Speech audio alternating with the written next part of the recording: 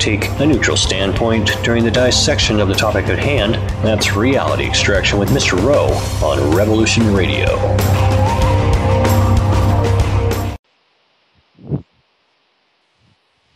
This is your host, Barbara Jean Lindsey.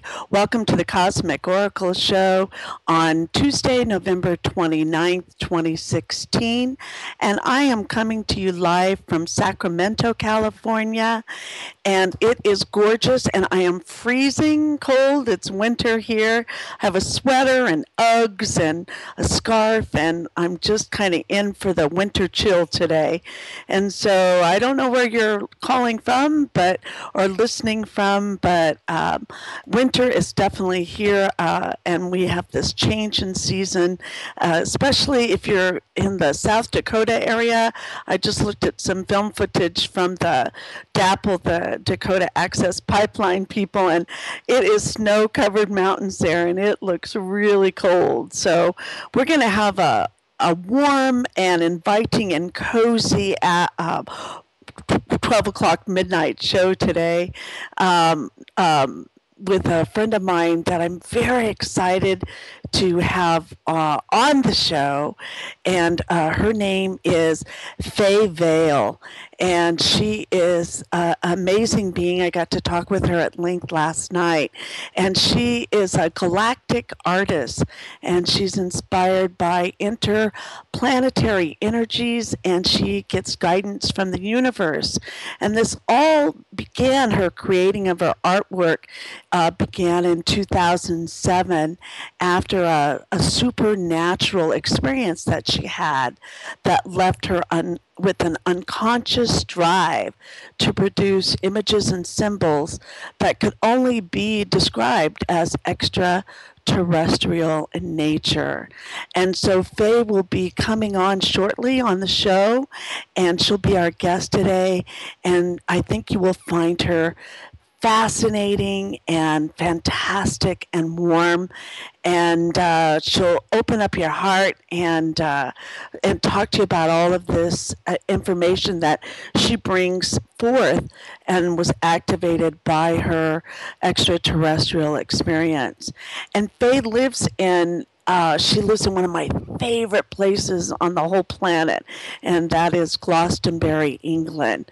And so she will be coming in shortly, and we're just really excited to have her. And so without further ado, I would like to talk to you about Revolution Radio at freedomslips.com.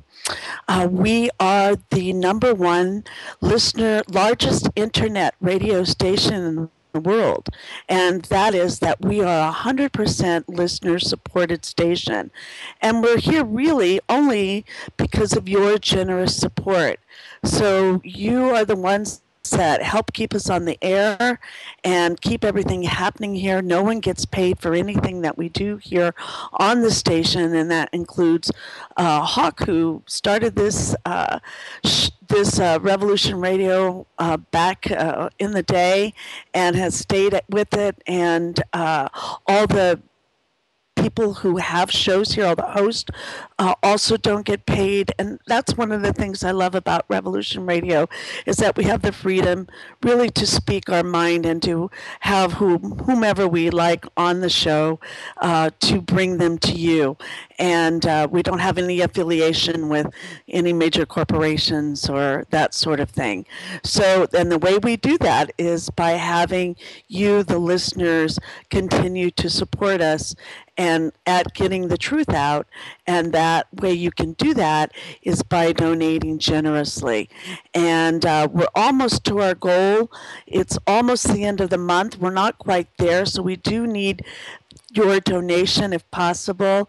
You can go to freedomslips.com and find that support button and just press support, and there's all sorts of different ways that you can support the station here with a donation. And also we have a chat room. If you go to freedomslips.com and push that chat room button, you can ask questions during the show on the chat as well. And there's also a donate button on the left side of that screen that will show you ways that you can donate for the cause here on Freedom Slips. So with that, we would like to then, I always check in to see how we're doing with the Dakota Access Pipeline people. And there was a Army Corps of Engineers gave an eviction notice that they had to be within 1,000 feet from the camp. That's their latest thing, and that they have to be out by December 5th, from what I understand. But the law of the land in the Treaty of Fort Laramie actually does give the right for the Lakota, Dakota, and everyone, thousands of people now standing against the construction of the Dakota Access Pipeline. But the protesters are there, the protectors of the water are there, and there has been an increased militarization since the beginning of April, for sure, and the Morton County Sheriff's Department as well. So there has been a question for President Obama to, you know, he has the chance to do something about it, and he had put a lot of, not a lot of energy, but energy in being with the Dakota people before the access pipeline, and saying that he would not forget them, he would not leave them, that he stood with them. But he actually has not taken any action yet. And part of the problem, after speaking with or listening to Dr. Linda Blackout, she said one of the main concerns is the cultural genocide that's been taking place there, that plants for food and medicine and all of that has just been totally destroyed and totally disrespectful, and that there needs to be a full environmental impact taken and studied, and they would see that what they're doing really is an abomination. And so you can go, there's all sorts of things that you can do to help yourself if you can't actually go there and be a part of the Dakota Access Pipeline to stop, to take action with Standing Rock. There's many things that you can do, and I'll just run by a few of them right now. You can call the White House at 202-456-1111 or 202-456-1414. There's also a White House petition, and you can find that at Standing Rock. It's called Standing Rock WH White House. You can call the Army Corps of Engineers at 202-761-5903. You can also call the North Dakota Governor, Jack Dalrymple, DALRYMPLE, at 701-328-2200, and you can call or email your congressional representatives and your senators. And you can also donate items at the Sacred Stone Camp. They will be there. They will be standing in solidarity despite rubber bullets being aimed at them and shot at them, and water pipes filling water, spraying on them and putting them into hyperventilation. And also, I understand there was a mustard gas sprayed as well at these people who, you know, if you go on to Facebook or at Standing Rock or Dr. Linda Blackout's her page, and also Revolution Radio. We also have a team there. You can go on to YouTube, and on Rev Radio, there's some live streaming of the event there. So the pipeline has to be stopped, and Standing Rock Sioux need to be heard and their treaties honored. And you can donate items to the Sacred Stone Camp, and that is at www.sacredstonecamp.org. And you can also contribute to a legal defense fund, and that is at fundraiser.com. And you can contribute to GoFundMe, also at Fund Standing Rock. So these are some things that you can do. You can start or even join events in your area uh, by starting a DAPL event and start talking about this, posting about it, and tweeting about this to get others to join in demanding that the Dakota Access Pipeline be stopped. So we're on it. Stay in tune with it, and uh, thank you for all those water protectors that are there now. And I understand that December 4th, the veterans will be coming out in huge force to peacefully align themselves with the Standing Rock water protectors there. And so we will keep you informed. I know here at Revolution Radio, we will keep you informed of what's going on out there in the world. And thank you for listening and being active in the world with your with what you feel is right to take a stand for and get involved in. And I mean, we can do a lot with our connections to the internet and getting the word out, but if you can physically go there, just make sure that you, if you do, that you are self-contained, meaning that you have your all your camping supplies and your warm clothes, and that you're self-sufficient, and that you're actually bringing something to the stone camp, and so they don't have to take care of you, but that you will actually bring not only yourselves, but something to the stone camp as well. But the more people we can get there, the better. Self-sufficient people, so that we can be heard and get this stopped, the Dakota Access Pipeline stopped forever. So there you go. So calling to all the veterans and thanking them in advance for their solidarity with the Sioux Stone Camp. So, okay. So I think we'll go, let me give you a little bit of a start here about a little bit of background with Fay Vale.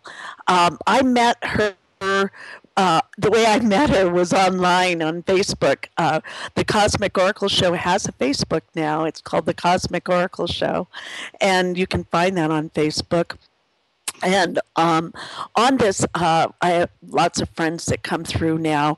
And this woman, Fay Vale, what first drew me to her was her artwork. And the images appear to hold they have a power in them that can communicate to your subconscious mind, that evoke positive effects with those who connect with them. And Fay understands that her images have powers which help the viewers or help us to move forward in life by activating and bringing energies to the forefront that no longer serve us and are up for healing and releasing. And so we'll have her explain to her some of her art and the triggers that are set in each piece of art, which can open us to possibilities that we may have initially thought were beyond our earthly experience. And so Fay lives in England, in Glastonbury, and creates a range of galactic artwork from her home in Glastonbury. We'll be talking about her personal readings in art and her original signed artworks and prints, and her spiritual reading cards and her greeting cards. So without further ado, I hear you there, Fay. Hello, welcome to the show. Hi, welcome, Barbara. Nice to connect. We're actually doing it, huh? We weren't sure. We weren't actually sure if we were going to do this or not. So we were able to connect. I think with me it was like 1 o'clock in the morning this morning, and you're in Glastonbury. It's a little bit like 5 o'clock, a little after 5 in the evening there for you, correct? Yeah, 5:15 in the evening. Yeah. Yeah, and so we'll start off. Can you tell us a little bit about your background? and let's start a little bit maybe before you had an experience. Were you just like the normal mom doing the normal things, or were you always a little bit out there? Were you always a little bit sensitive, or how would you describe yourself before your first extraterrestrial contact? Just as an ordinary person, a mum of 3 children, 2 boys and a girl, busy housewife, had a job, and just busy. But saying that, I've always been aware of energies, and quite often seen what I call spirit people, but never really told anybody about it. Maybe because I always felt the oddball of the family, to be honest. I have 2 sisters and a brother, and never felt like I belonged to the family. I always thought as a child that I was adopted for some reason, because I just didn't, I was just totally different to the rest of them who just lived ordinary lives. But things really opened up for me as I got older. Mm-hmm. And what age were you when you had your experience? UFO or spiritual ones? Or whichever you feel comfortable talking about. Well, lots of spiritual experiences where I saw spirit people. They would just look like an ordinary person and then in an instant disappear. I recall once when we was going to a friend's house, and we went to go around the traffic signal, and there was a man standing in the middle of the road, and I'm thinking, why is he standing there? And I saw him as plain can be. He had a grey suit on, really smart, red hair. He was about 25, and then all of a sudden he just disappeared. And I just came to the conclusion that maybe that guy was killed on that crossing thing there. And several times I saw spirits where things like that maybe had happened, and it just became the normal to me. And I'd see somebody and just think they was real, and then they would disappear. But I had things move on their own sometimes, and this prompted me to get a ghost group together. Yeah, we talked about that last night. I was surprised. I had no idea that were more active in paranormal investigation. Can you tell us a little bit about that experience? And your name, I loved your name of your group. Oh, yeah, and we lived in Boston in Lincolnshire, and Boston in Lincolnshire, the Boston in USA is named after the Boston in Lincolnshire one, because that's where the Pilgrims' fathers sailed from. But because I very often picked up spirit and was really interested in haunted places, i.e. for the history of them as well, I decided to get a paranormal group together and do a bit of investigating. And because we lived in Boston in England, they were called the Bee Gees.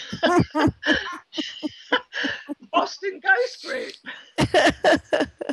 And we did several investigations, and very often we would do an investigation and invite maybe 10 people to come along and pay some money, and then we'd give the money towards the building that we was investigating, because most of the buildings we investigated need money.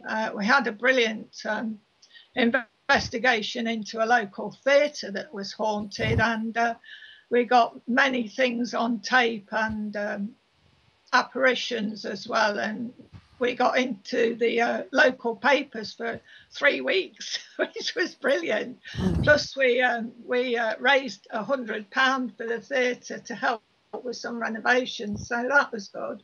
So after we was in the paper, we got inundated with calls to go and investigate ghostly happenings. Very often we would take a medium with us, apart from myself, to see whether we picked up the same things. So yeah, that was really interesting, and had loads of things on video at the time, and lots of stuff on tape. And then I went to work at a place that was extremely haunted. It was a new building, but it had been built on an old inn in Boston, Lincolnshire.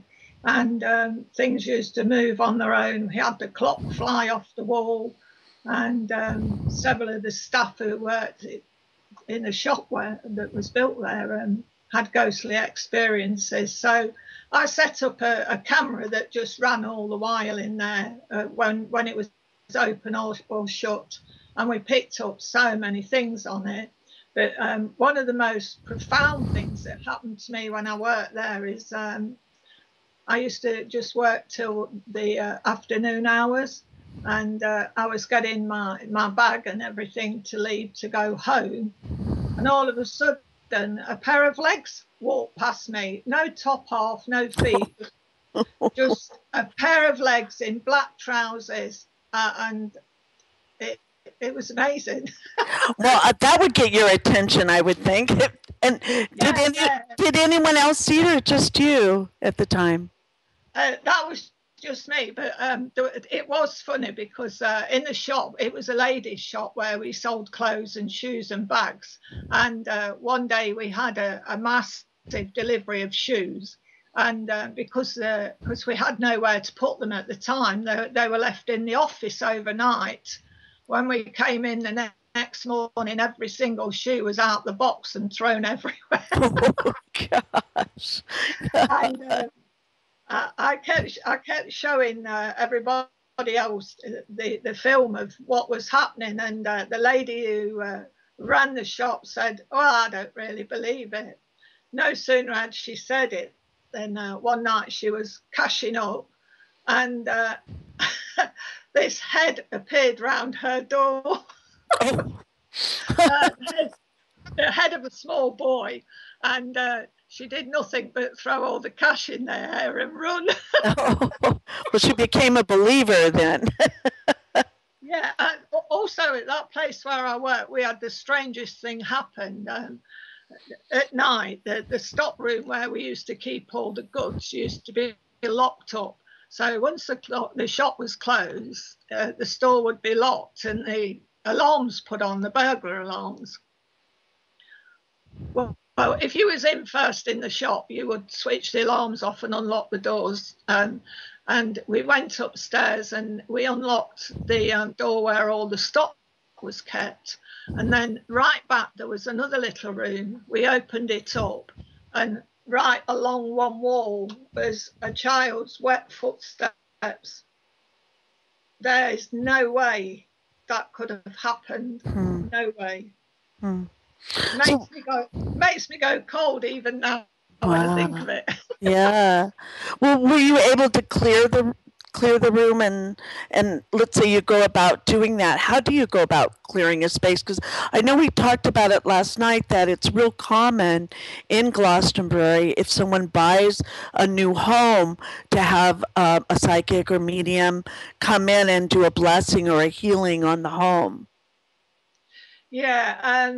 Well, as far as I know, that place is still active. But what we did find out was that it was haunted by a man from the 17th century. And what happened was his child was taken, and for a little way from the shop was where they used to have a market. His child was taken and murdered. And this man can't rest because he's still searching for the murderer of his daughter. So it was a really sad story. And most of the things we've got on tape are clothes moving on their own where he's searching. And so usually when something, if there is this poltergeisty kind of or interdimensional kind of energy in a room, is it somewhere where it's been a traumatic experience, or there's been a horrific experience, or do you find that as normal, something like that, an attachment of some sort, or not, you know? Usually it's because something on the earth is holding them. sometimes it's a gentle spirit that's just not realised that they've passed on. Mm-hmm. Or it's sometimes somebody who's just genuinely attached to the property. And then you get the ones like I've just explained, whereas they can't leave the earth plane because they've had a massive wrong done to them and they can't rest. Mm-hmm. So you can actually send a spirit like that on, but it's usually better if 4 or 5 of you do it. And there has been times when you've had to do it 3 or 4 or even 5 times because that spirit doesn't want to go. So it's like layers, like an onion layer being released. That's right. And it's so traumatic when it happens. It's really emotional and very often brings yourself to tears because you feel the emotion as they lift. Well, wonderful feeling, though. Yeah, to lift the spirit and have all that light come down and in and bring it the peace and harmony back. Yeah, because most spirits just want to be with the loved ones who have gone before them. So when they're released, it's massive, you know. And how many years did you do that, Fay? Oh, about 4 years. Yeah.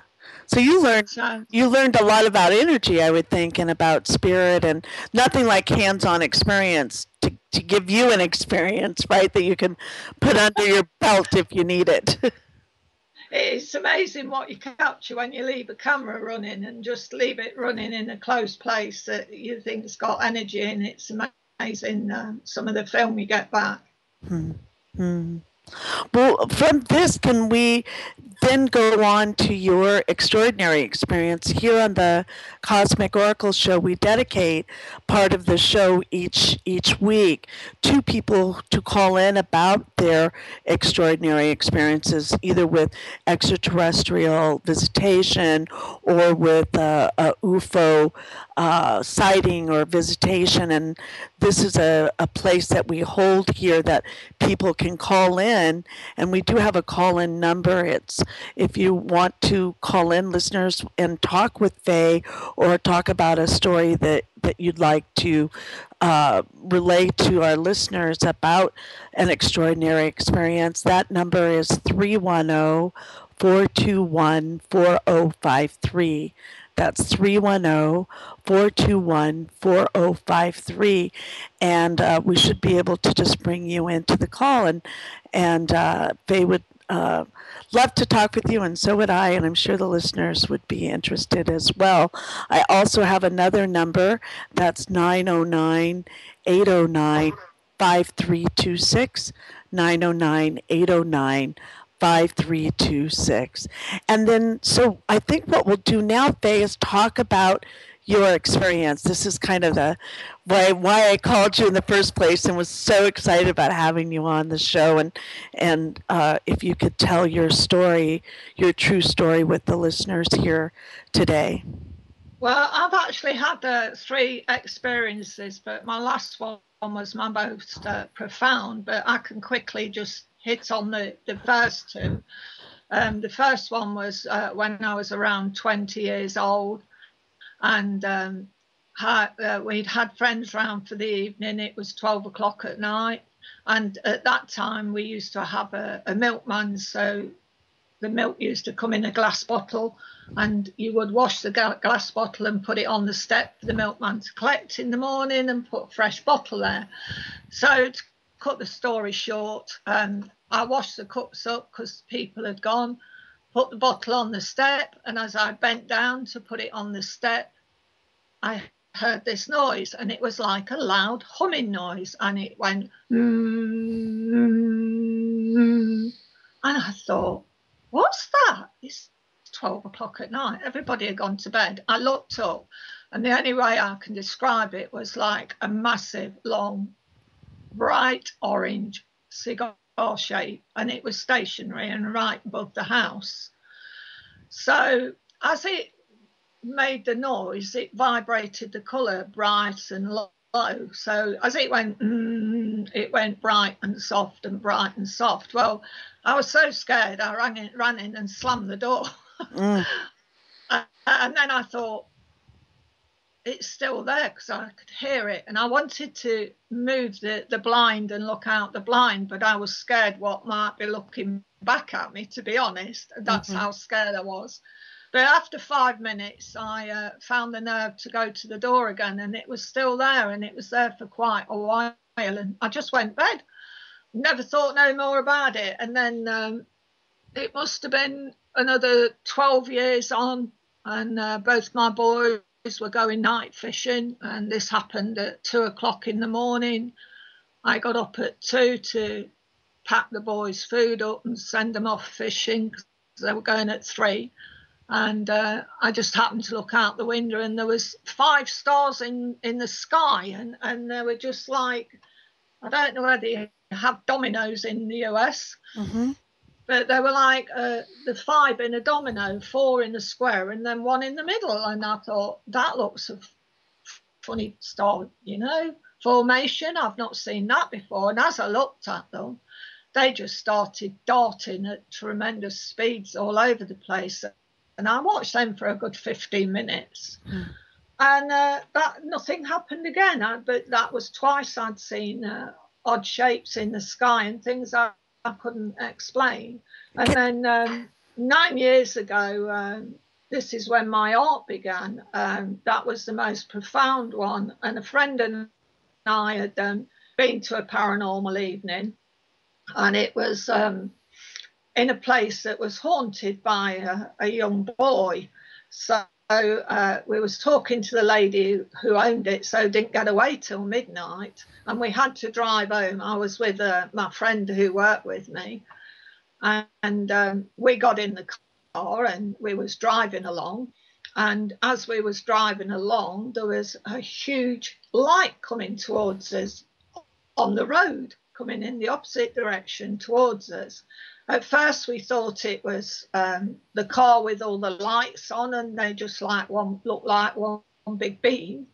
But it came at us at tremendous speed, and the nearer it got, the more big it got, and it was huge. And it was a sphere shape, and it was so bright you could hardly look at it. And it came at us so fast that we thought it was going to hit us.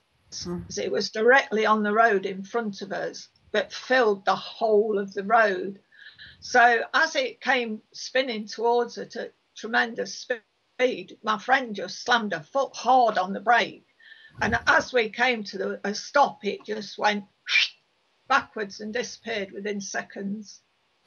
And we both just sat there in the car and couldn't believe what had just happened. Well, after that,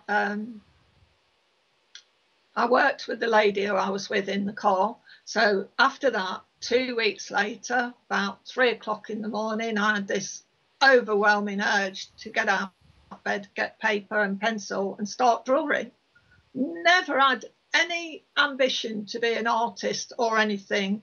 I'd always been busy with my family and jobs, so I'd never gone to university or anything. I left school at an early age and just did menial jobs, nothing exciting.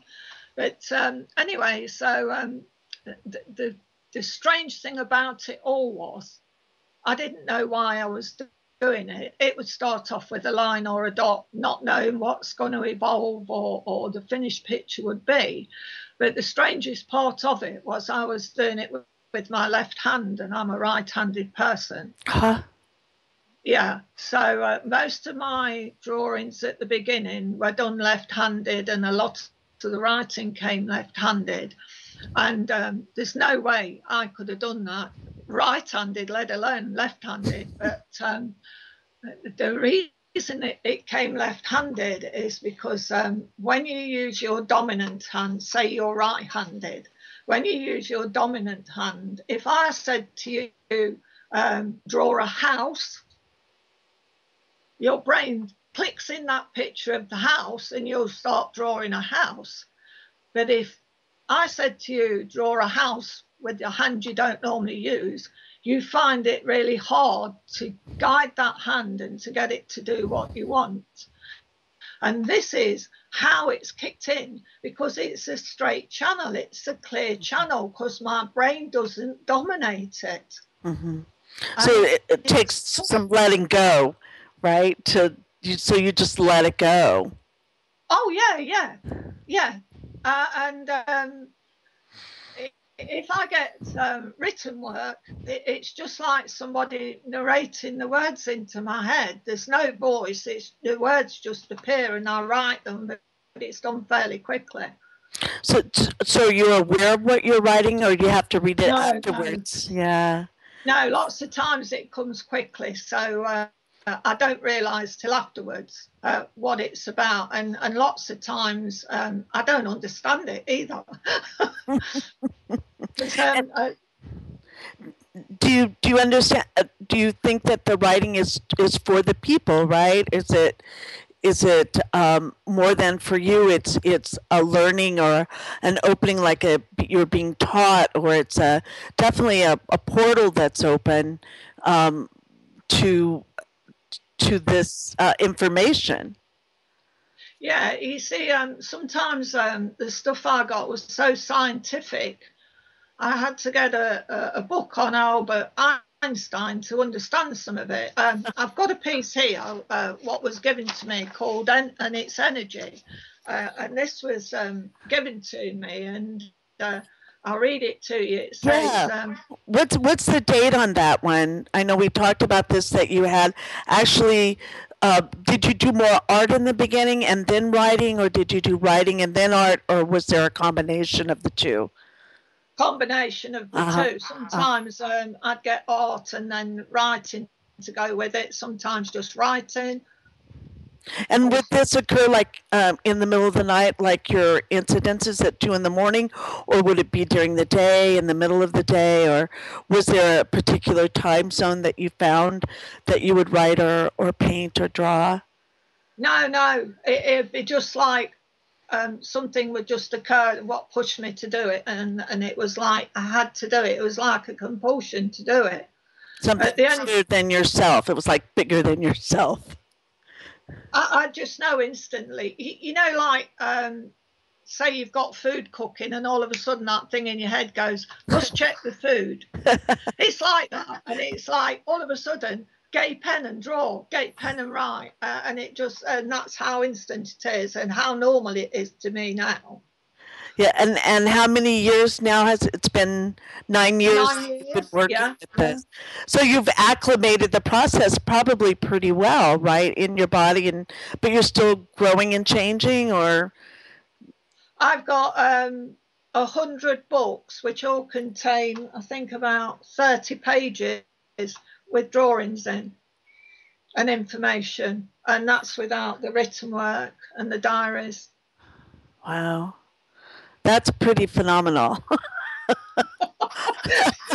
It's pretty mind-blowing when I think about it. But the thing where I've had to record everything, and the fact that I've recorded everything makes it more viable as well, because people can see I've not made it up or dreamed it or trying to be something, No, extraordinary. We can tell you're the real thing, or you wouldn't be on the show, You know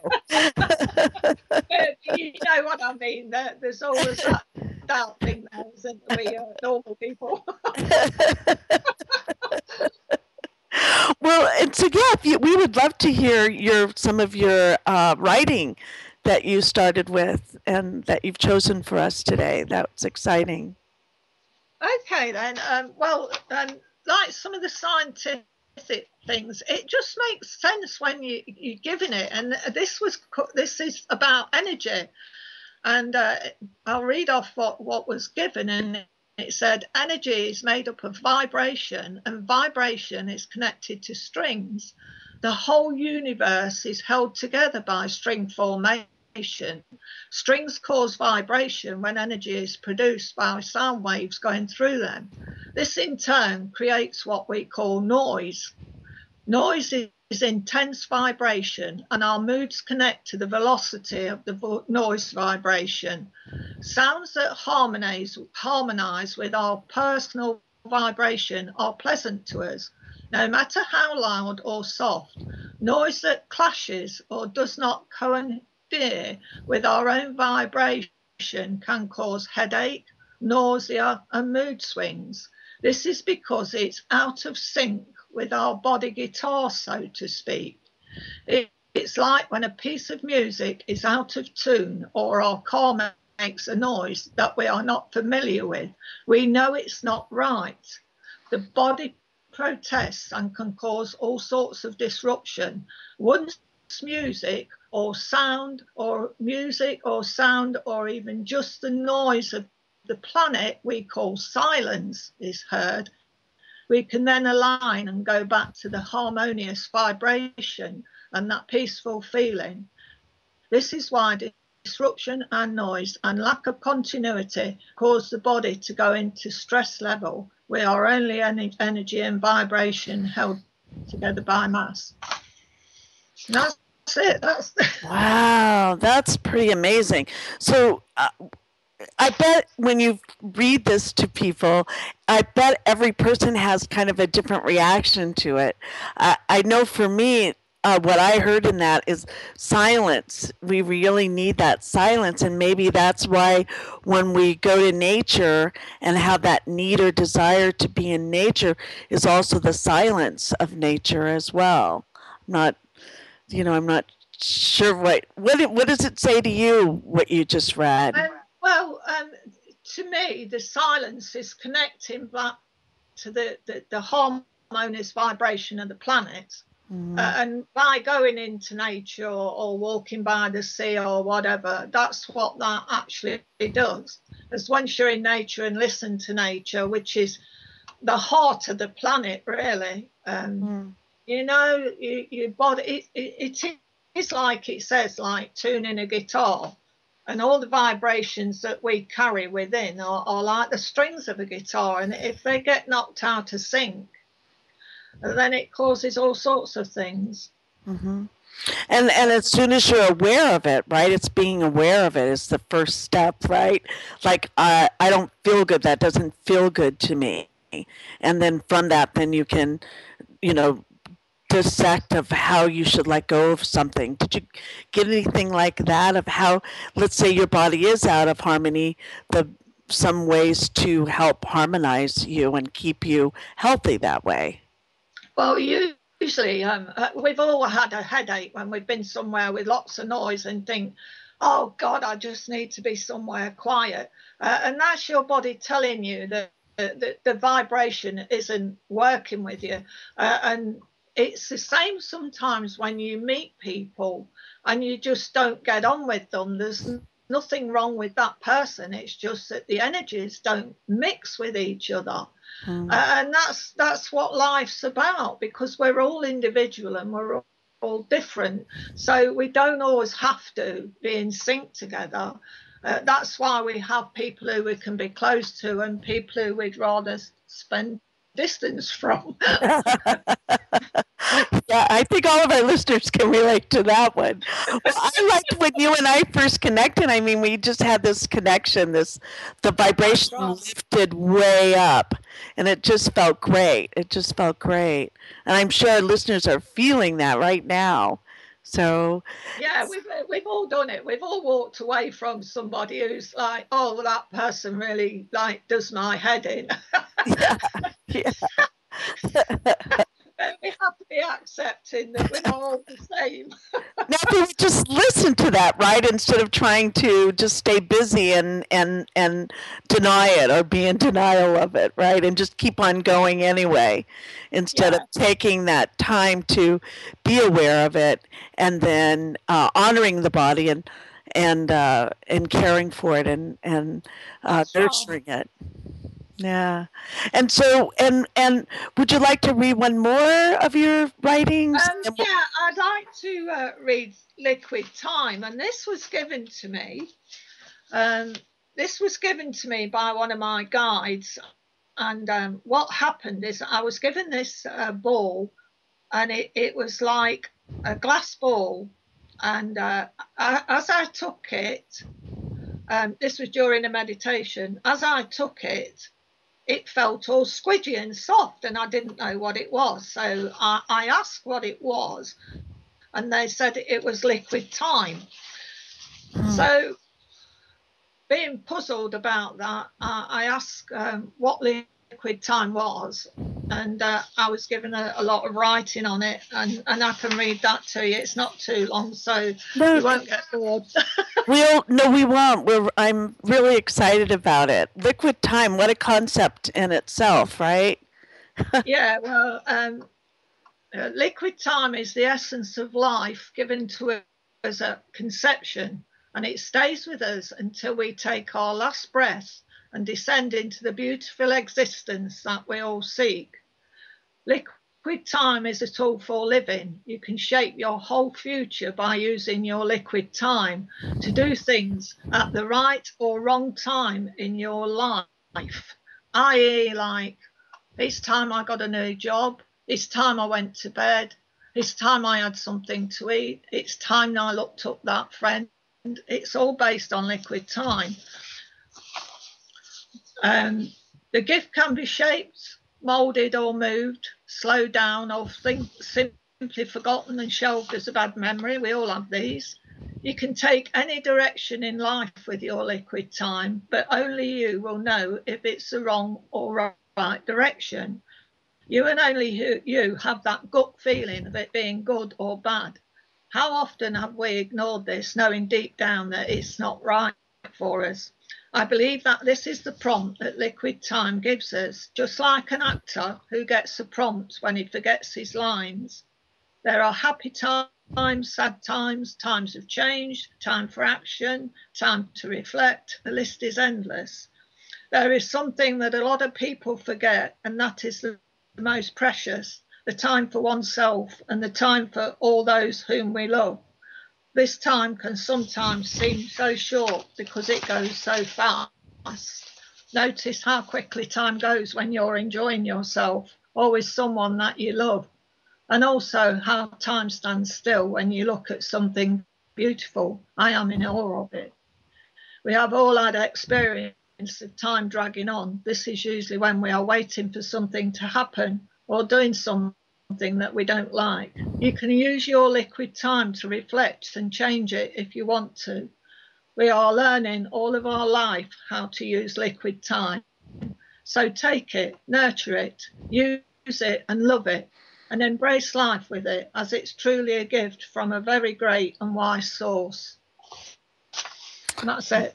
Wow. That is like, we all needed to hear that today, I think, liquid time, a tool for living and memory and direction and reflection and we all think time rules us, but actually we can master it. Yes.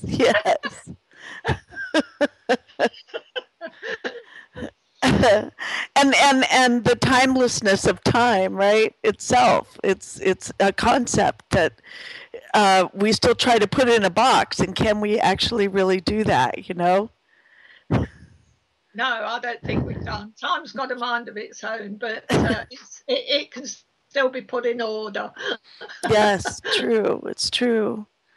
And I have someone else trying to call in, but it doesn't seem to be coming through, and I'm not sure. So this caller at 631, if you could call back again on the let's try the 310-421-4053 and see if we can come in that way.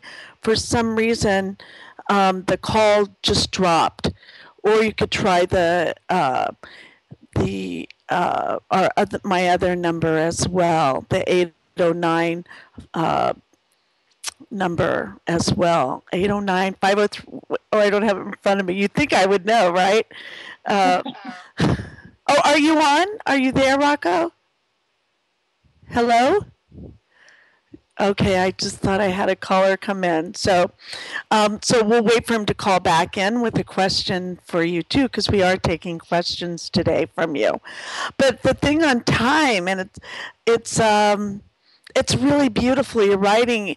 This is extraordinary for me because I didn't know so much that you were a writer as well as an artist.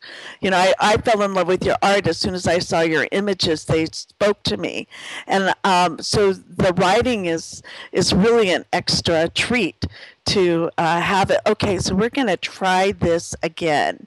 All right, here we go. Okay.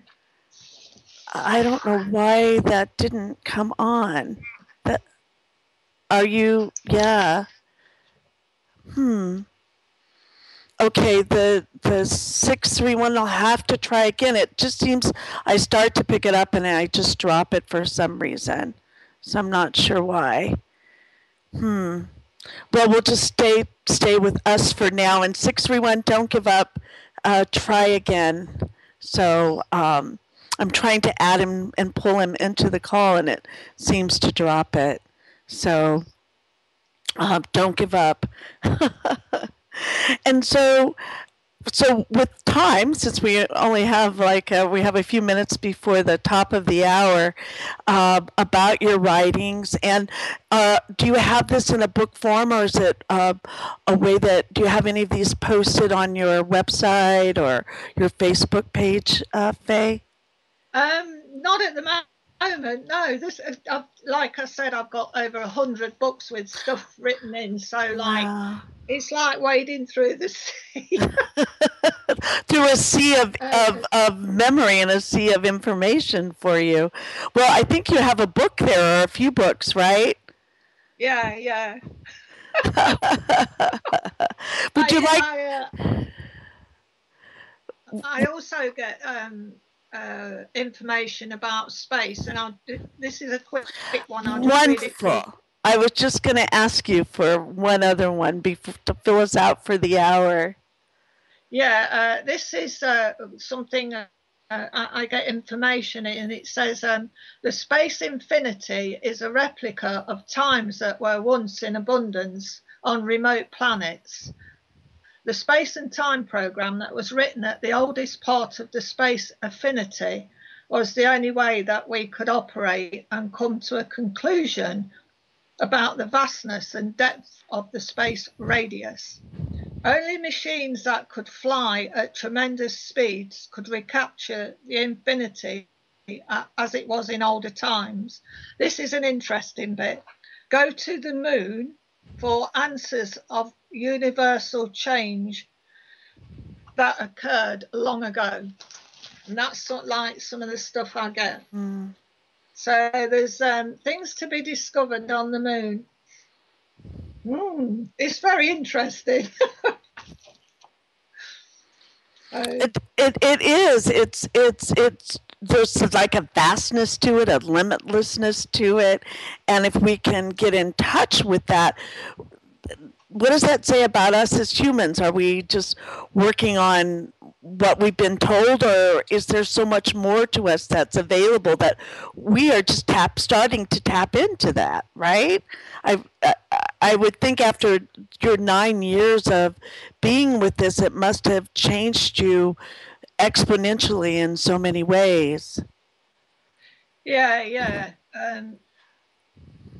It's all about bringing mankind to the way that we should be, and stop the wars and stop the greed. And like you was broadcasting earlier, these things that are happening in Dakota, it all needs to stop. And the best way for us to do that is to follow our spiritual path and put on. Don't dive into the politics and that. Don't give it your energy. But be aware of it. But we need our energies to go towards the world and peace, and bringing the planet up to what she should be, and respecting nature, and not using her as a tool for wealth. And power. And power, yeah. But we have the power. There's people who think they have the power, but we have the power. It only needs a little hole in the dam for the whole dam to come down. Yeah. And if we can unite as a species, a human species, and all of us unite, I think that's one of the things I love about the Stop the Dakotas Access Pipeline in the Stone Camp there is that it's a catalyst for change. That's right. It is. So we'll stay tuned with us, and when we come back, Faye will talk to us about her beautiful artwork and some stories about how she came to be an artist, a galactic artist, of kind of a future artist in some ways. Stay tuned with us.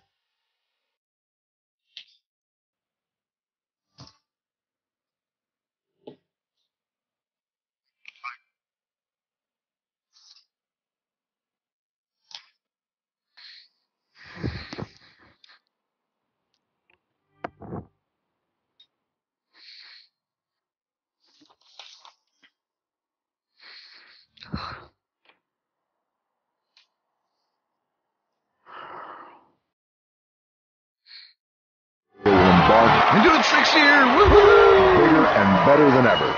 You, the listeners, have made Revolution Radio what it is. The #1 commercial-free talk radio station on the web with nearly 24 hours of live programming, delivering directly to you the most cutting-edge information available. You, the listeners, have become some of our most popular radio hosts. You, the listeners, offer feedback that molds our programming to appeal to a worldwide audience. You, the listener, provide eyes on the ground, reporting about newsworthy events in your area, and you, the listener, are the lifeblood of this station. We love you, and thank you for being a treasured member of our Revolution Radio family. From all of us to all of you, have a happy and safe holiday season, and let's make this new year a success once again together. Thank you.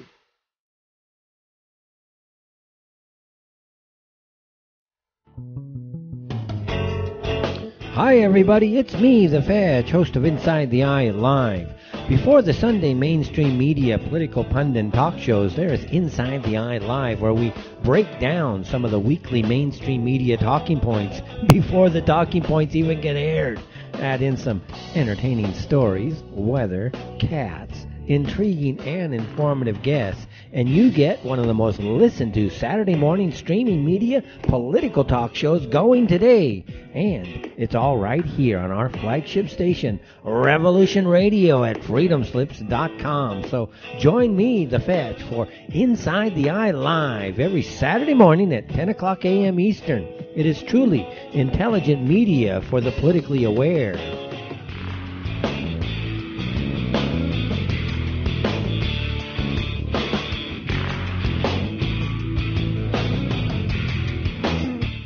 Hey everyone, it's Barbara Jean Lindsey, the Cosmic Oracle. If you have questions about your past lives or future plans, need answers from the cosmos about your love life or career, or just want to keep your finger on the pulse of the planet, check out my show, The Cosmic Oracle, here on Revolution Radio at freedomslips.com. The opinions expressed on this radio station, its programs, and its website by the hosts, guests, and call-in listeners or chatters are solely the opinions of the original source who expressed them. They do not necessarily represent the opinions of Revolution Radio and freedomslips.com, its staff, or affiliates. You're listening to Revolution Radio, freedomslips.com, 100% listener-supported radio, and now we return you to your host.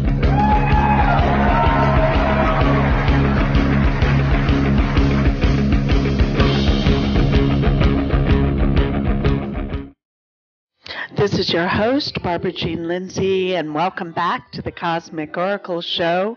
And we have with us today Fay Vale, and we've been talking about some interesting subjects like liquid time. I just thought that was extraordinary, and about how you started kind of following your own intuition and your own power that was given to you by an extraordinary extraterrestrial visitation along with yourself and a friend while you were driving one late night, one very auspicious night, right, Faye?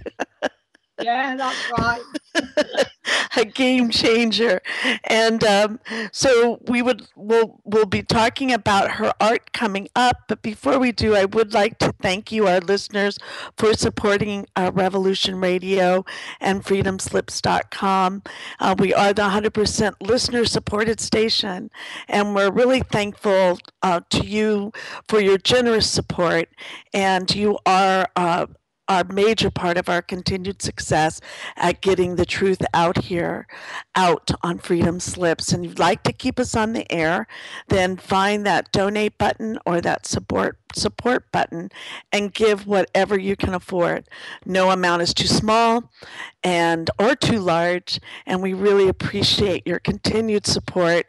Right now we're showing a $2,347 that was donated so far this month, and we do need it to be at least, I understand, $2,650 per month, just to get, so we're not in the red zone. So please give generously, and we really do thank you and are really appreciative of your support. And so, Fay, so now we'd like to kind of go and thank you for all of your writings.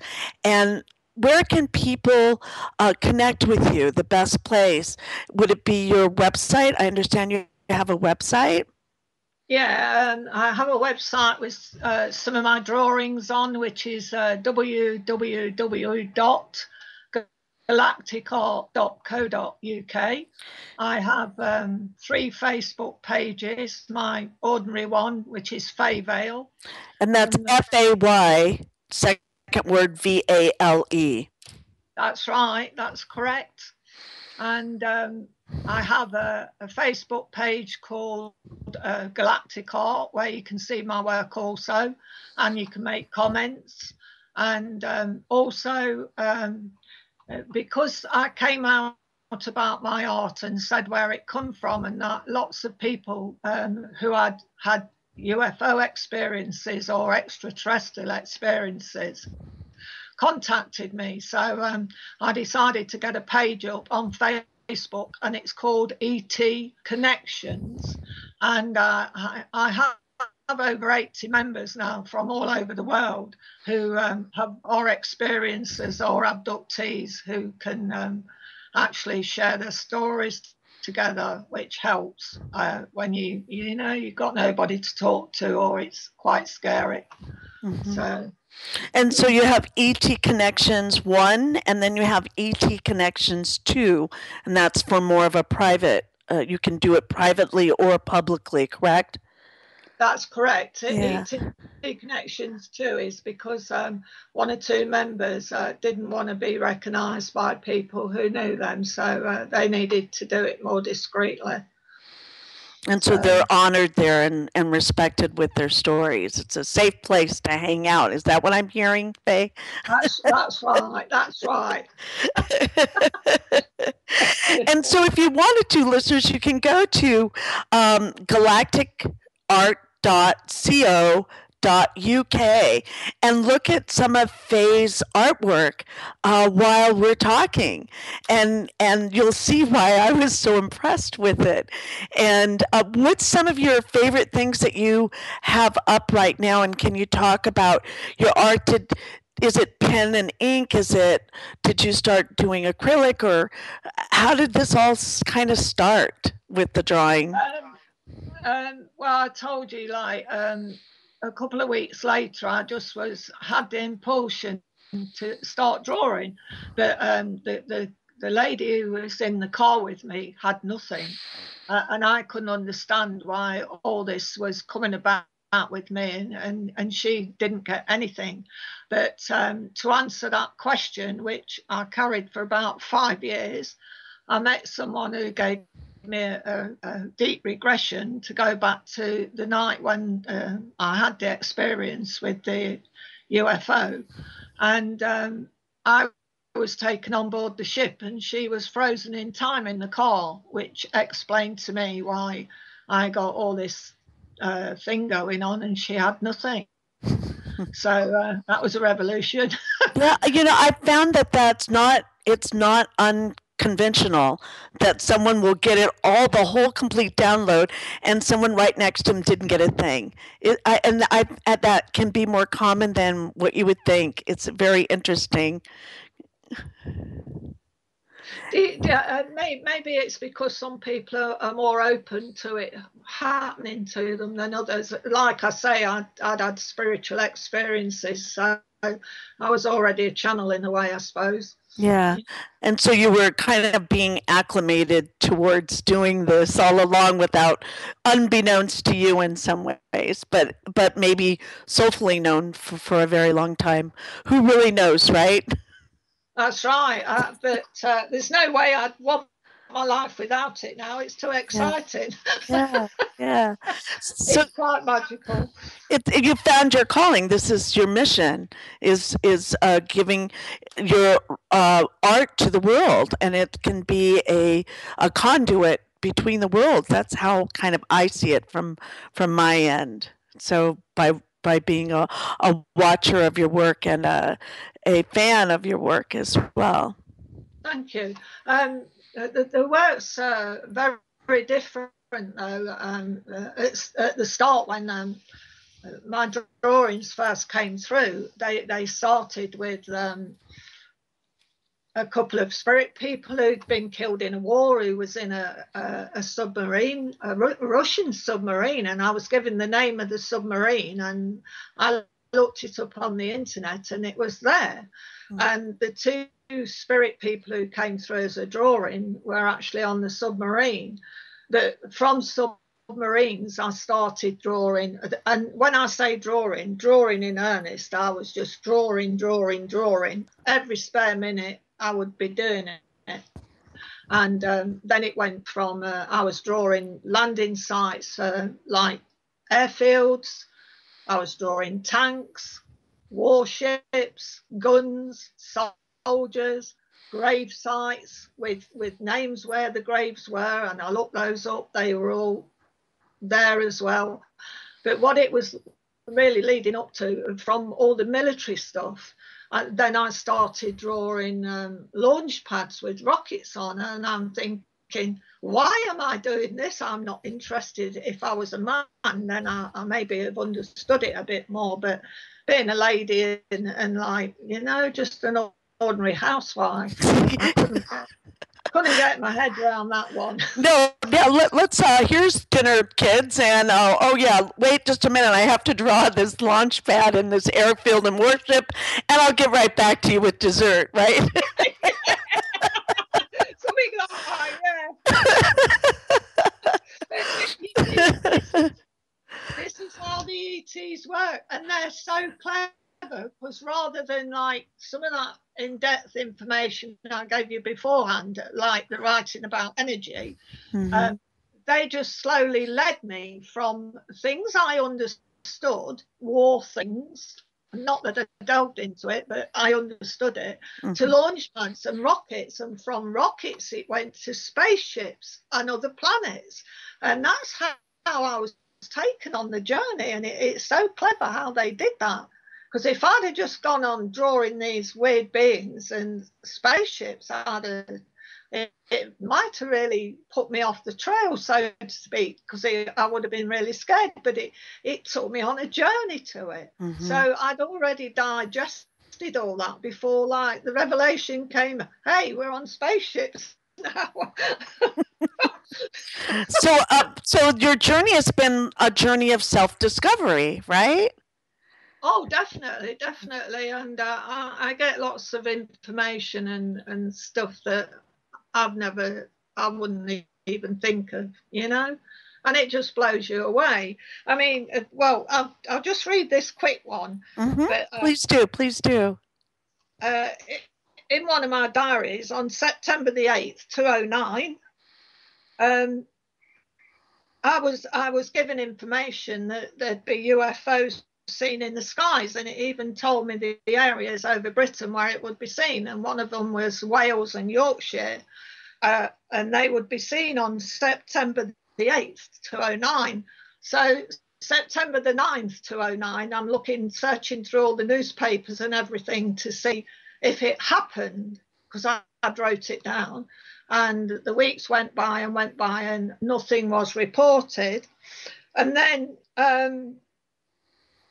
in August the 3rd, 2010, it was reported in a magazine that on September the 8th, 2009, they saw a total of 7 crafts of orange light on that night. It took them nearly a whole year to report it, but it came. So this person, it happened on that night I was given in the same areas, and this person never reported it till 1 year later. Huh.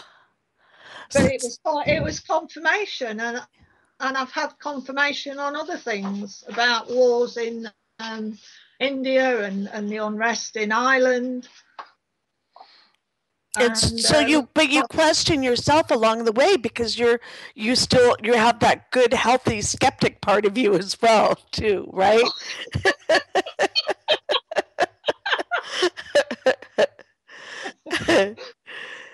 But apart from all the drawings and that, I was constantly woken up several times every night with things in my bedroom, I'll just read this. This was May 2011. Okay. And I'd wrote, what a night last night, was constantly woken up from 11:15 to 2:13 with different shapes coming into my bedroom. The first one was a large ball shape above my head. I woke up and it was just hovering. It was a muddy grey colour and had intricate shapes holding it all together. It hovered for several seconds, then disappeared through the ceiling. I dozed off to sleep again, and half an hour later I was woken up again. This time it was a square-shaped object, and it just went by in a straight line in front of me. It felt like it was collecting data. After dropping off sleep again, I was woken up for the 3rd time. This time I could only describe it as, remember those old CD racks you used to get where you just used to store your CDs? Oh, yeah. Yeah. And the only way I can describe it was like a CD storage rack on its side. And that's what it reminded me of. That also just slowly passed in front of me. When I was woken up again, there was a procession of all shapes going past me slowly. They were all quite big and disappeared when they had passed. Feeling tired today, having hardly slept, didn't go to sleep till 3:15. There you go. And yesterday was endless, and I felt very isolated. I've been drawing like mad and felt compulsed to draw all the time. Felt really governed by it. Lots of information coming through on past generations from forgotten lands. I was getting really hung up as I was wondering why I'm getting all this. I know I should do something with it, but what? I'm not being given it for nothing. So privileged, but also such a drive to show the world. I know I won't be understood, and some may think I'm crazy, but I can assure you that everything I log is true and are true experiences.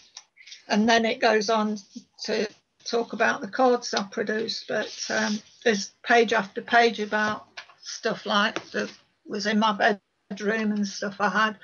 So it got to a point where at one time I didn't want to go to bed because I was quite scared, but then it happened so many times that I just got used to it, and it doesn't scare me now. I just think, oh, what's that? But at the beginning, it is kind of scary because it's so out of your reality. And how do you deal with it? Because you have no control over it either. And so either you build a relationship with it, or what are your choices, right?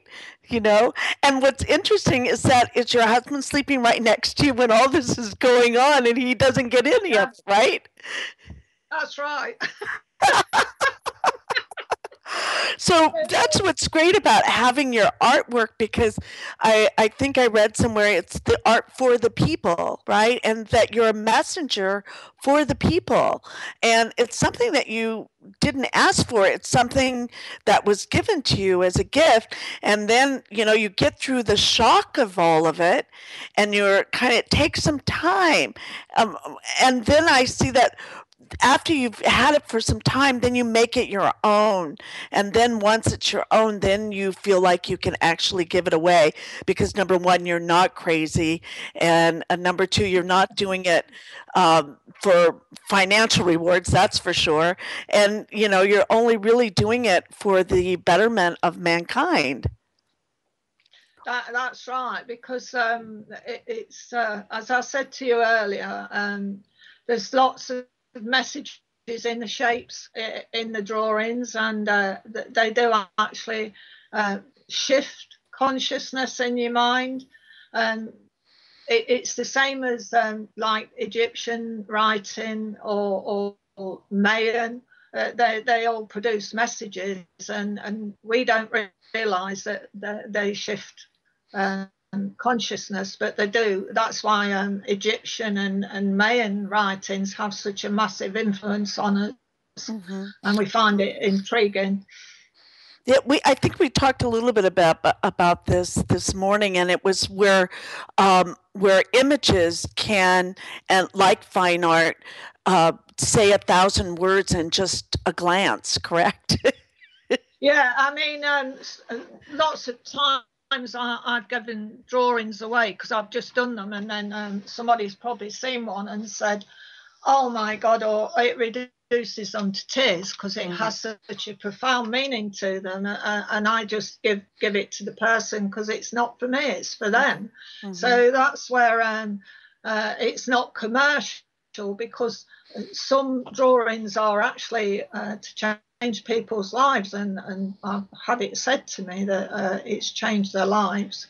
A lady who I've met recently who lives in Scotland, she contacted me on Facebook, and I went to visit my daughter in Edinburgh, which is the centre of Scotland, and met up with this lady, and this lady saw one of my drawings, and it's called Finding Home, and it's about connecting with other planets, and she just burst into tears and said it really touched her because that's how she'd felt all of her life.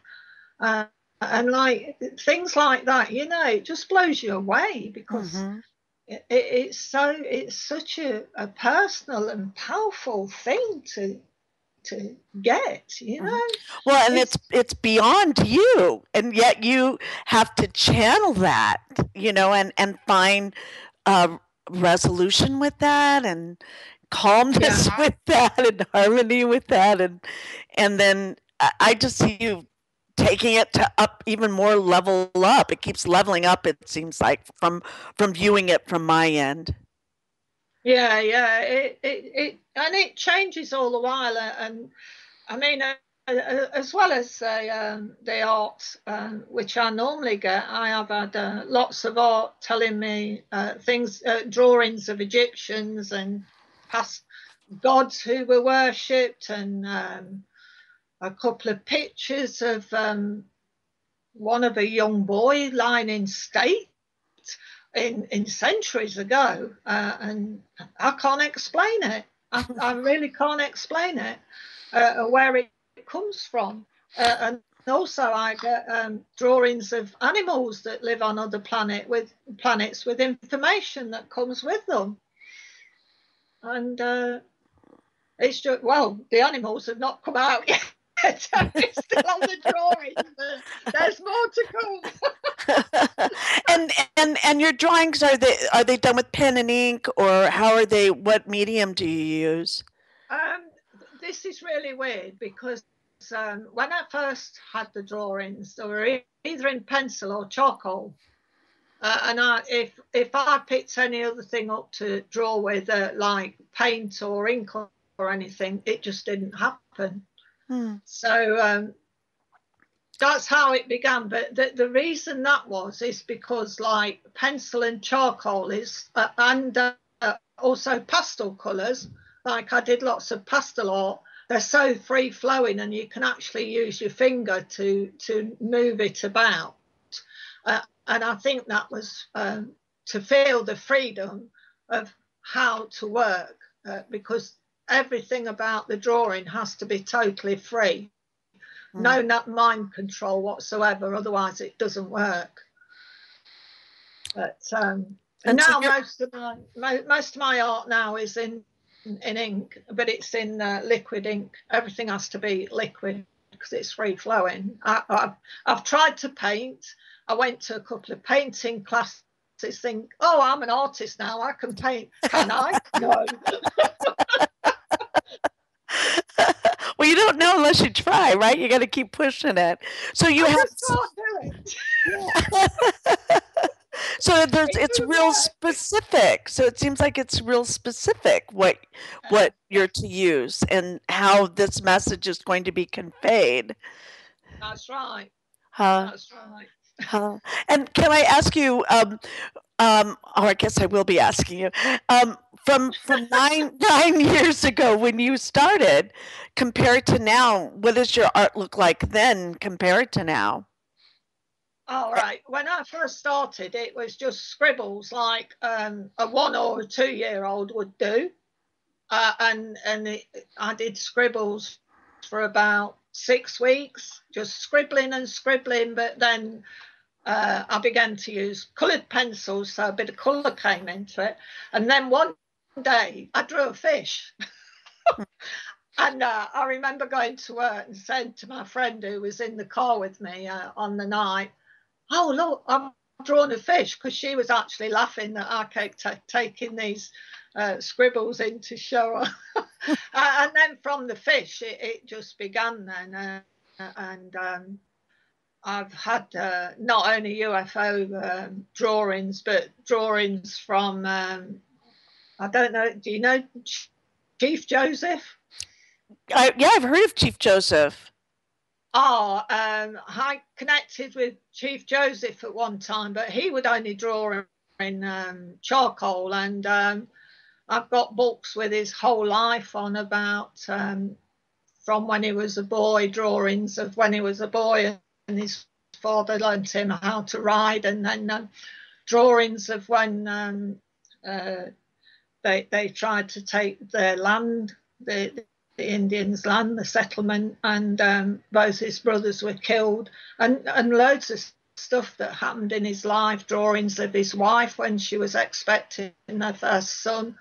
And I had that for quite a while. And also before that, I had a 13th century monk who gave me lots of drawings of churches where Mary Magdalene was hidden, and all sorts of information on that. And it sounds totally crazy, but could we hear a little bit about that? That piques my interest, the Mary Magdalene. I just came from France, and there was a chateau there that she spent time with, and has a whole story. Rennes Chateau. You probably heard that. Right. Yeah. She was pursued at one time because they wanted to kill her. I didn't know all this. I just got it in writing and drawings. And she was hidden in several churches. And I had quite a lot of drawings of her in churches and different ceremonies going on and whatnot. But and stuff about Jesus. And I had writing from the guy who bathed Jesus's feet when he was on the cross, all sorts of and lots of religious things, and drawings of John the Baptist, loads of stuff. But it just blew me away, because I'm not a deeply religious person. I'm not saying I don't believe in stuff like I do, but I'm not deeply religious person. But the stuff I got was amazing. And do you find that it goes in, like, it'll just be this one thought form, like Mary Magdalene, or Chief Joseph, and it kind of has a beginning, a middle, and an end, and then you're on to the next thing, or the Mary Magdalene came first, and then I was with the monk for a couple of years, and I'd get drawings of him in the monastery watering the plants, and sometimes he'd say, "I have to go now," and he'd go. But he handed me over to Chief Joseph, and when he first did, I thought, "Oh, I don't believe that, a Red Indian called Joseph, no way." And I went on the internet, and there he was. And then I had Chief Joseph for a couple of years, and then the UFO stuff really started. But again, you see, it was working me up to it, because like I went right back to the Christ time, and then on to Native American, which is like amazing way to live, and then on to like the war things and that, and and the whole thing is a complete journey, complete journey. Mm-hmm. And so there's some intelligence to this then. It isn't a randomness. Maybe not on my behalf, but definitely a bit coming through. Well, and so to take it from just a normal everyday mother, doing the best she can be to be a mother of her children, to be a good wife, a citizen of the community, and now to come from that in a period of 9 years and really state, to the world, I am a galactic artist. I get this information. It's my kind of like my gift to the world in a way. It is, because like, as I say to people will say, "Oh wow, that's amazing," but I'll say to them, "Well, I'm just a tool, because I am just a tool. If I had to produce that myself, I couldn't do it. I'm just a facilitator, really." So Have you found that your art has become a little bit more complex as you've developed it more, or has it become more simple, or do you see any weave of any of that information? There's both sides to it. There's art that's really simple, because the whole idea of them giving me this art is for understanding, and it has to be as simple as it can, so that it's just accepted. But then there's other art that comes with the writing, which is really in depth, and anybody who has the scientific nature or is really into this thing, they get a lot out of that, because they're seeking the information, whereas the others are seeking the beauty of the art, which talks to them. So there's two sides to it, really. Mm-hmm. There's one of the art pieces that I liked. It's called "Releasing the Inner Warrior." I saw that on your website. Can you talk a little bit about, let's say, that piece? Yeah, usually when it comes, like I say, it begins with a dot or a line, but then there's always a meaning with it. And I'm seeing orbs in this room where I am while I'm talking. We've obviously got our family. We've got the force with us.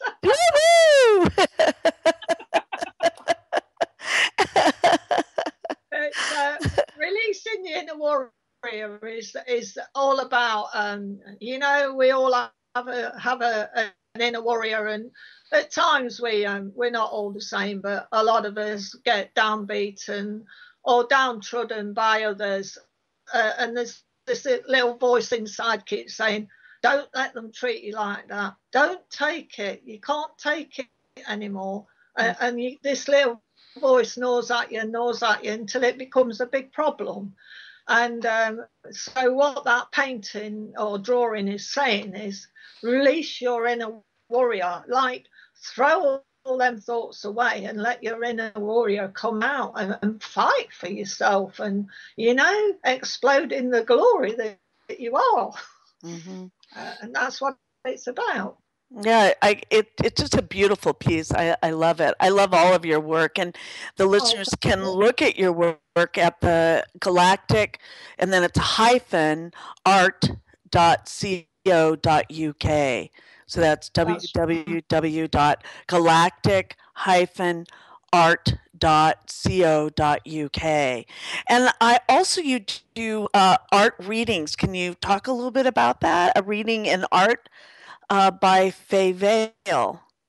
Yeah, what happens there is you can send me a photograph because I have to have an image, usually, facing me if you can, so I can connect to the person.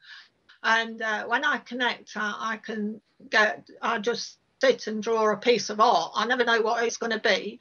And then when I get the piece of art, the lines and the shapes and the colours in it will give me a reading on the person I'm doing it for. So you get a piece of art plus a reading in art plus a personal reading and the conclusion of the whole art all in a really nice folder. But yeah. And the way they can get that it's still at Fay Vale, that's FAYVALE at hotmail.co.uk. Is that correct? Yeah. Okay. That's correct. Fayvale at hotmail.co.uk. And then there was something else that I really was interested in that you also created were spiritual reading cards.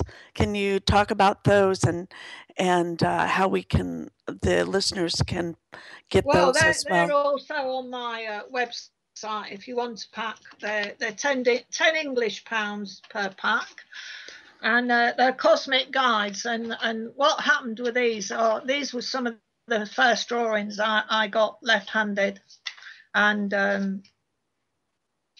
I just knew I had to put them into cards. And once I put them into cards, then I got the colours and the writing to go with them. So And I can read. did you have a deck there with you now? I can feel that. Yeah. Could you draw a card for the Cosmic Oracle Show and our listeners today? Well, you pick a number and I'll see. Okay. I'll do it from a number. So Okay. How many cards do you have total? there's 32 in the pack. It's funny because I was going to say 33. So we'll go with 16. Okay, 1, 2, 3, 4, 5, 6, 7, 8, 9, 10, 11, 12, 13, 14, 15, 16. Now, some of them have got quite strange names, but this one's brilliant because it's bright orange. Yay, my favorite color. And it's called Golden Goya. And I'll read what it says. Okay. Golden Goya is the god of heat. When I say god, these are star gods. The god of heat, fire, and passion. Call on him for all these things. Bathe in his warmth and feel the passion that he illuminates to fire up your soul. So I'll read, there's a little book as well. So okay. With a simpler explanation in it, it says, stir up the passion in you, for you know what fires you up. We'll all have a passion for something, be it art, reading, knowledge, outdoor activities, poetry, nature, music, sport. Sometimes, though, we have to get moving to renew our zest for life. Do something out of the ordinary. Go for that job you thought you'd never get. Visit another country or take a risk. After all, we all start at the starting block, and it's up to us where we finish. Don't feel beaten up by life. Show it that you're up for a challenge. So this is all about, stirring up that passion within you. We all get to points in our life sometimes when we feel really, really stuck and think, I'm so bored, and like you almost know what your next day is going to be like every day. That's the time, and this relates to liquid time as well. That's the time when you've got to like fire up your passion and do something to change it, because only you can change it. Okay, it might not change for the better in the first place, but at least you're moving. The whole point is to get you moving in life again, and get the old passion going, and exhilaration, and joyity of life back into the slots where it's missing. So that's what that card's about. I love that. I love that. Well, I'm a firewalking instructor, and so I love fire. Yes, that's right.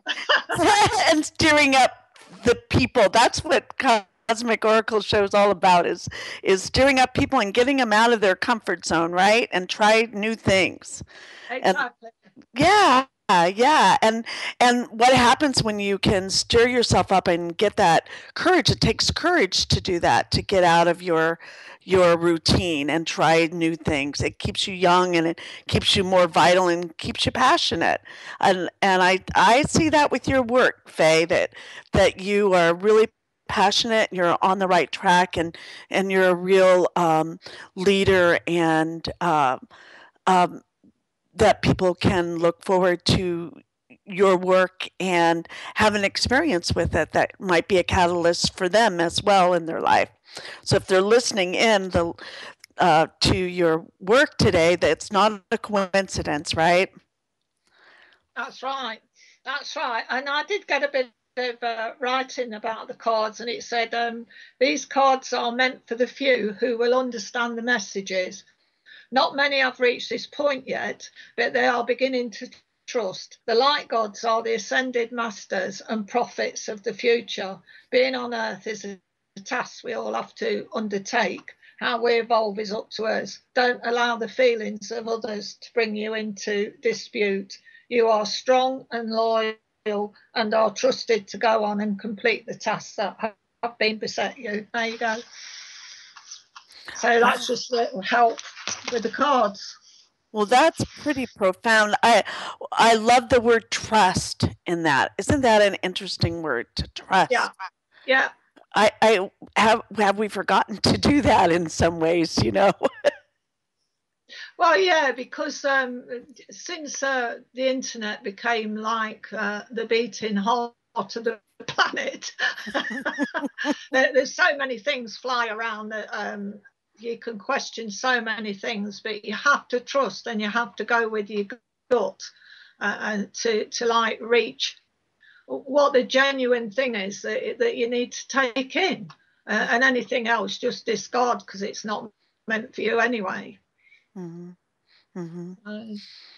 And so part of that is walking in balance of all of this, right? And like with you, like when you first have a UFO or ET or extraordinary experience and start to acclimate that, it takes time, and to be gentle with yourself, and to know that you're not going crazy, that you're not alone, and you're not isolated. And I see that with your work. It helps bring people together and bring the consciousness together, and express that you can not only have it but express it. That's right. We all have to be who we are. I mean, before gay people came out, they never could express who they really are. And you have to be true to yourself and be who you really are. And like I said to you earlier on this morning, those who need to connect will connect, and the rest will walk away. And that's the way you have to live this life. And with you started off just as a mom doing your thing righteously so. And how about now, today? What's your life like on a normal day? Let's say of I never have a normal day.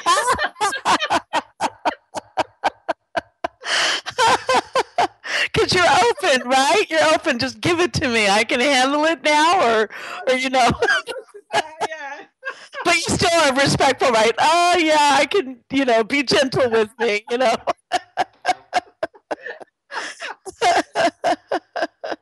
And so, does the room get crowded where you're in, or when all those guides show up, or do you have one that you particularly work with, or like you said, the orbs came in, the room, and you're aware of them now. It's just. Lots of times you hear strange noises. Suddenly, something will go clash or something. And at one time, when my husband was home as well, we had a glass just explode, and it had been on a shelf for 2 years. And it just exploded. But very often get orbs or things that you can't explain. Mm-hmm. And so it's the way you walk your talk now. It's the way you walk your path. It's the same as anything. Once you get used to it, you just accept it. It's the same as the connection with people. You either connect with it or walk away, and you still have choices in life. But if you have an experience and it won't leave you alone, then that's because you've already contracted to do it. Unbeknown. and so a lot of your work then is based on energy or vibration, and I liked what you had said earlier about string formation, that the strings that cause vibration and the sound waves go through, and then you just get in tune with that, and before you know it. How long does it take you to do, let's say, an art piece? Is it a normal, or do you ever close your eyes and draw, or do you keep your eyes open? I usually do it while I can do it while I'm having a conversation or watching TV. Usually when my mind's distracted by something else, and then it just comes in. But some pieces are drawn really quickly, and if I do larger ones with messages, I think the most it's ever took me is 3 days on one, and that was a really big one. Do you find yourself doing larger pieces, or do you have a desire to do a larger piece, or a landscape, or just stick mainly with portraits, or? Well, like I say, I never know what I'm going to get, because I have had landscapes in the beginning, but they've got spaceships on them. And I noticed you have hieroglyphic style writing. I thought that was interesting too. I know after my experience, I just still keep drawing spiral after spiral. That seemed to be my symbol afterwards, were spirals, and connecting the dots, with your experiences that you have, to try and work with them in this 3D, right? This third dimension is working with that. And art is a healing and expression of that experience. That's right. And when I first had the writing, it was very similar to Egyptian hieroglyphics, and I bought a book on hieroglyphics to try and match it up, but it doesn't really resonate with it.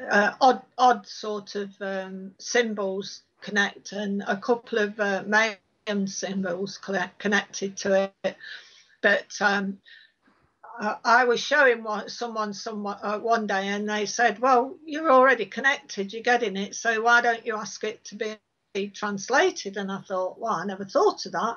So next time I got some writing, I said, I just wrote, question, can you translate that into my own language, please? And now if I get writing, I can get it translated into my own language.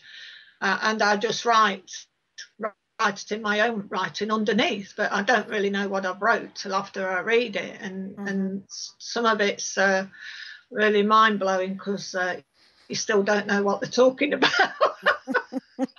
Well, I know I've had some people say, can you slow down what you're receiving, or can you speed up what you're receiving?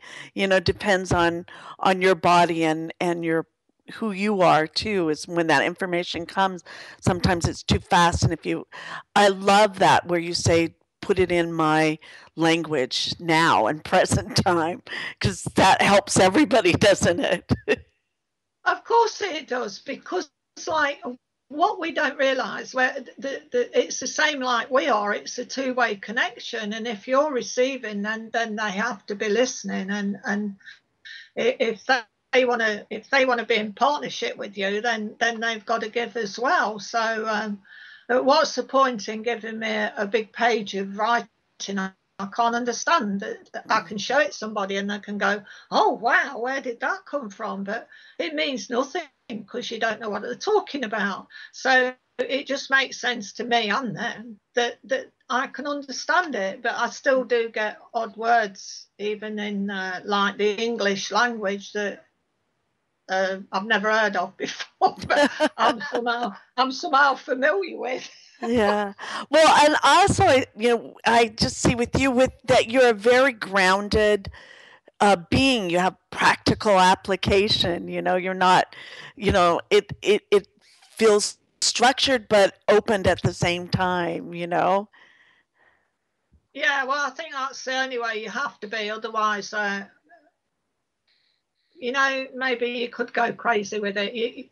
You have to be like that because otherwise you can be somewhere else, and that's not good because we've got to live an earthly life, whatever. And we're here to teach and we're here to learn. So we have to walk to. I always feel like I've got one foot on the earth and one somewhere else, and you have to find the bit in between and hope that you stay there. Well, yeah, and that you can walk between those two worlds. You can walk between, you can feel comfortable receiving, and you can be comfortable being a conduit, and then you can be comfortable in between both of those just by being your human self having this experience, now. Well, I mean, it's not really unlike dreaming, is it? Because, like, when we're dreaming, we're not on the earth plane. We're not aware that we're laying in bed asleep. We're somewhere else, and so it's not unlike that, but maybe a larger experience. But it's still the same thing. You're in two places, but that doesn't scare you because it's something that happens all your life. Right. And are we multidimensional beings? Well, we're looking at that's more of a yes than a no. Yeah. Well, I want to thank you for coming on the show today. And is there any last message you'd like to give to our listeners? Well, I've got some writing to read. I've got some poetry, but we can do that another time. But what I'd like to read is this, and it's let's dedicate our next days to ourselves for a change. We always seem to put ourselves behind everyone else or behind all that we have lined up to do in the next few days. So let's begin by stopping for a moment and see how we feel. Tired, sad, happy, excited, or just can't be bothered. Now ask yourself why. Why are you feeling these emotions? And you can work on them to feel better, or you can ride on them to bring in more of good energy you have created. We all have choices and we all have strengths and weaknesses. That's just human nature, no judgment. I know everyone does their best for others, but sometimes we need to do our best for ourselves too. After all, we are our own keeper and we reap what we sow. So the next few days, can we start by sowing the seed of well-being? Let's all bury self-doubt, self-low esteem, bad memories, and also negativity that can strike at any time and catch us unawares. So we have opened up our energy furrow. Now let's prepare our life soil. Let's dig deep to protect the new seedling. Let's give it water so the roots grow strong and healthy. Then as we see it emerging, it produces beautiful leaves that shine in the sunlight. They also protect it from the gust of wind that may make it feel a bit off balance at times. Some stems are straight and some may be a little bent by the elements they have encountered, but they all seek the light and warmth to grow. When they reach the stage of completion, all of a sudden the most beautiful flower opens to reveal its colours and captivating perfume. Then after the flower comes the fruit that's so mouth-watering you want more, and it's oh so good. So when we leave tonight, let's water and care for ourselves so we grow to live and flower in our own garden, a garden that also produces the fruits of life. to fill every soul with abundance in so many ways. So have fun in your garden of life and enjoy the peace it holds for you. Wow, that's beautiful. It just really is beautiful. And so we'll leave our show today with our listeners to nurture their own well-being, right? That's right. That's really beautifully said. And they can contact you at I have it here right in front of me, at galacticart-co.uk. They can find you on Facebook, Fay Vale, that's Fayvale, or Facebook on ET Connections 1 and ET Connections 2. And we want to thank all the listeners for coming in. Thank you so much, Fay Vale, for being an amazing guest on the show today. Thank you for having me, Barbara. It's been great to share. And part of me just goes right to Glastonbury Tor, one of my favorite places. And the green there is like no other in the world. I love the greenery there. So we'll see you next week, everyone. And you can reach me, the Cosmic Oracle, at the Cosmic Oracle on Facebook, or BarbaraJeanLindsey.com. That's BarbaraJeanLindsey.com. Thank you, everyone. Nurture your well-being, and we'll see you next week.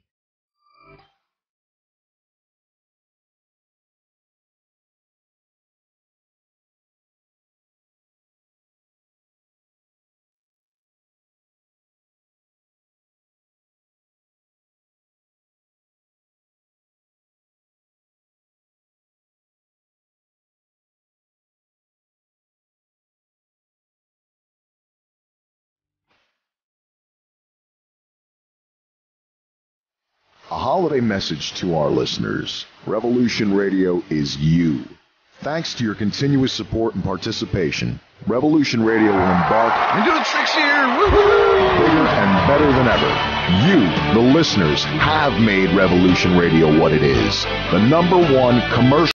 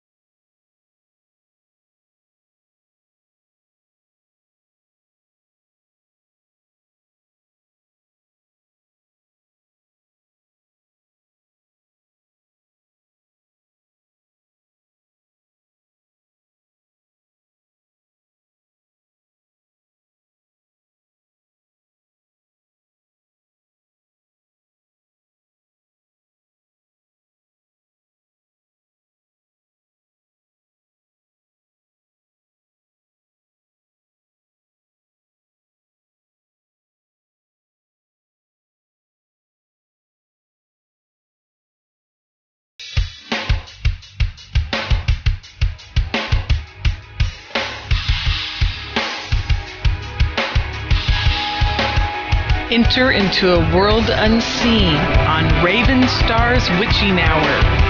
You will encounter eclectic topics from the realm of spirit brought into our matrix of truth. With your host, the Solaris Blue Raven. Solaris will bring you an array of unique guests covering topics from ghostly spirits to amazing anomalies, covert technology, UFOs, and shadowy global events. And that's right here at Revolution Radio, freedomslips.com, Saturdays midnight till 2 a.m. Eastern Time. Revolution Radio, where information never sleeps. Let the magic rise.